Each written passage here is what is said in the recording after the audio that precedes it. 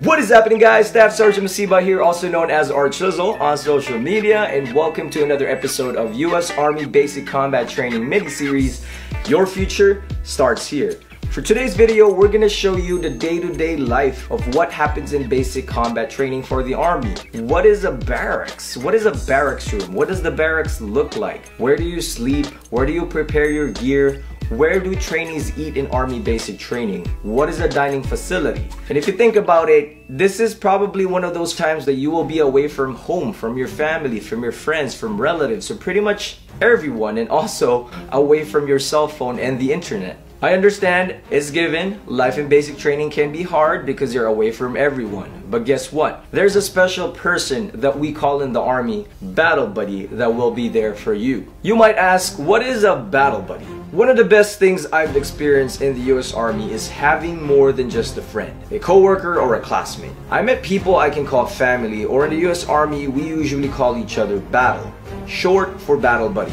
It doesn't matter where you're from, what color, race, gender, or whatever it is, because we take care of each other. That's all that matters. As long as you're wearing the same uniform, as long as you're an Army soldier, you are my brother, you are my sister, I will take care of you a whole 100%. What we're showing you right now is the dining facility in Army basic training. This is also what a dining facility looks like in a regular base in the Army. A dining facility can be compared to a cafeteria in your school, in your college, or your place of work. Dining facilities are open for breakfast, lunch, and dinner, and even on the weekends. Here they offer a variation of dishes, meals, different types of fruits, snacks, and pretty much everything that you can think of. And because you're in training, the dining facility will make sure that they serve high quality food to fuel you when you go to training. The only thing that you gotta watch out when you're at the dining facility while in basic training is to avoid the ice cream, avoid sweets, avoid the cakes. Because if your drill sergeant catches you eating these things, you're definitely going to pay for it. While in basic training, you may not have that much time to yourselves because in basic training, you are going to be sleeping in a bay. You will see a lot of bunk beds, and obviously you're going to be sleeping and living in these quarters for the next 10 weeks with your battle buddies that are going through training. Everyone wakes up at the same time, everyone showers at the same time, everyone eats at the same time, and everyone sleeps all at the same time. The reasoning behind this is because you are in training. You are a soldier in training, coming from the civilian life into the Army.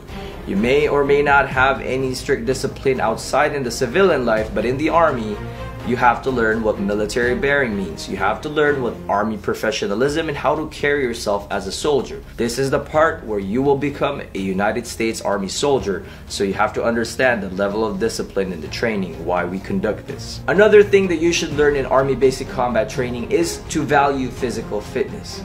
Once again, you are about to become an American soldier. And with that said, you have to be physically fit. You have to be mentally fit.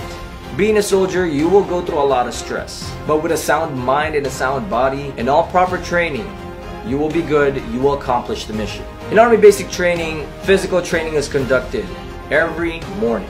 What you're looking at right now is a PT test, an Army physical fitness test. It consists of 2 minutes of push-ups, 2 minutes of sit-ups, and a 2-mile run.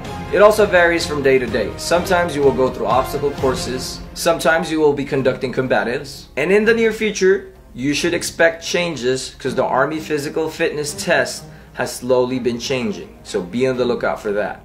Now, we're about to share you the story of PFC Andrew Wynn, a US Army basic training recruit from California.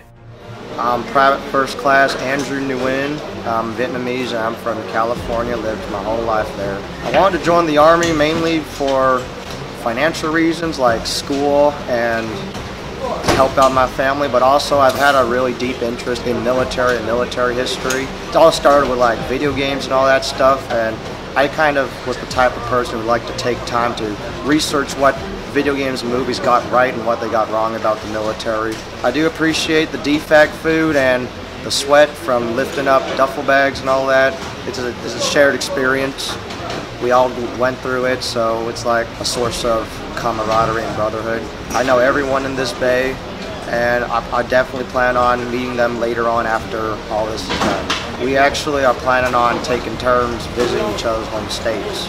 Best thing I learned is just eat a good diet and what kind of workouts to do, and never ever give up.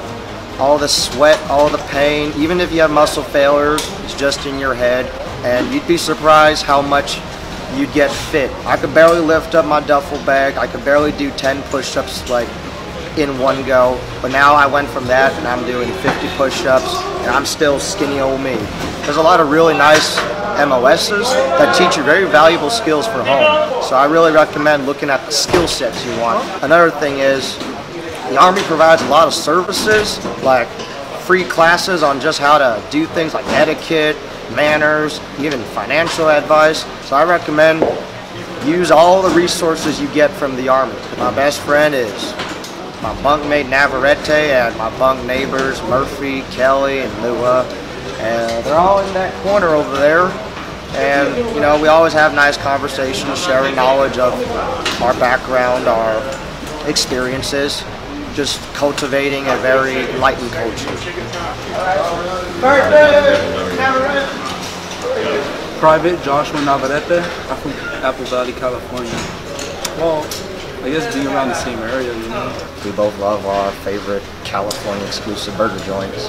25 Yeah, I'm a 25 uniform sergeant. We're going AOT at Fort Gorham, exact same place.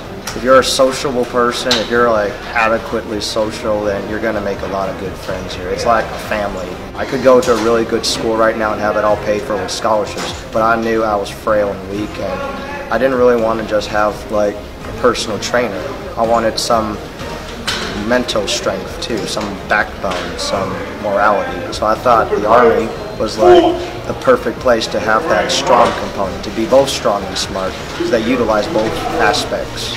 You want to be strong and smart, which is, in my opinion, is the best combination you can ever have in life.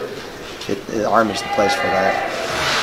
So that's just a little snippet of the life of a trainee in U.S. Army Basic Combat Training. If you like this video, if you want to see more or any comments or ideas that you want to see in the following episodes, let us know in the comment section below. Once again, my name is Staff Sergeant Masibay, Art Chisel on social media. We will see you next week for the next episode.